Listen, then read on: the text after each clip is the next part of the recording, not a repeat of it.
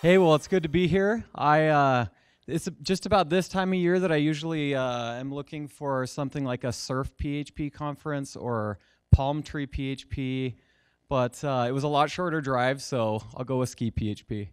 But no, we really appreciate the efforts by Steve to coordinate the conference.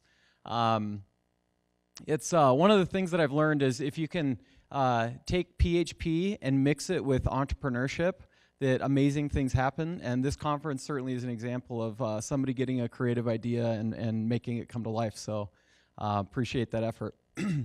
So Property Solutions, as was mentioned before, we build software for real estate companies. Um, uh, about half the assets in the world are real estate, and we're building software that drives those assets, whether it be building leasing software, accounting software, marketing, sales, whatever it might be. We build kind of an end-to-end solution for that space. I've been coding PHP for about a decade now, and it was probably, I think it was maybe 12 years ago, I was in college, and I got this idea for a website, which some of you may have heard of. It's called dearelder.com, and I had no clue how to build a website. I was in an information systems class and that semester when I started it, and I remember that there was this assignment to set up a Hotmail email address, and I remember being so intimidated. How in the world am I going to do this? Set up a Hotmail email address? You know, so I was about as much of a knave when it came to technology as could possibly be. But I had this concept for this website, and I really wanted to build it. So I went and I called my sister, and I said, hey, you know, I need some cash. I'm going to go and hire somebody to build a website for me. And so I asked my sister, do you want 10% ownership in the business, or do you want me to, or do you just want to have a loan structure? And she said, just pay me back, please. And so she took the loan option and gave me $1,000. So I went and I bought, again, I had no clue how to code a website or do anything. So I spent the first $300 on paying a guy to put the homepage together. And after $300 had come and gone very quickly, I realized that there was just no way that $1,000 was going to build this website.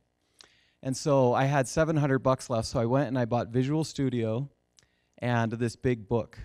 And again, having no clue, like I didn't understand the difference between web software and computer software.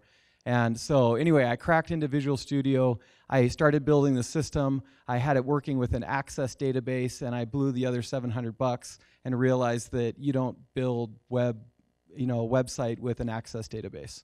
So anyway, the $1,000 was gone, and I was back at the starting point. So I went and I got this job in Alpine for this web design company, and I told them I will work for free if you'll teach me to build websites. And I got in there. Of course, they were using PHP. It took me about 3 weeks to get the site off the ground and to become actually proficient in writing procedural PHP. And that is what is so absolutely awesome about PHP, is that you can have a concept, not even know how to code, and within weeks you can, the code. I look at the code now and I'm just like, oh my gosh, that's the most atrocious thing I've ever seen. But I was able to build it and make the business economically viable. And so I absolutely love PHP. Today, my real estate software company, we process over $1 billion per month now in rent transactions, and it's all running on PHP.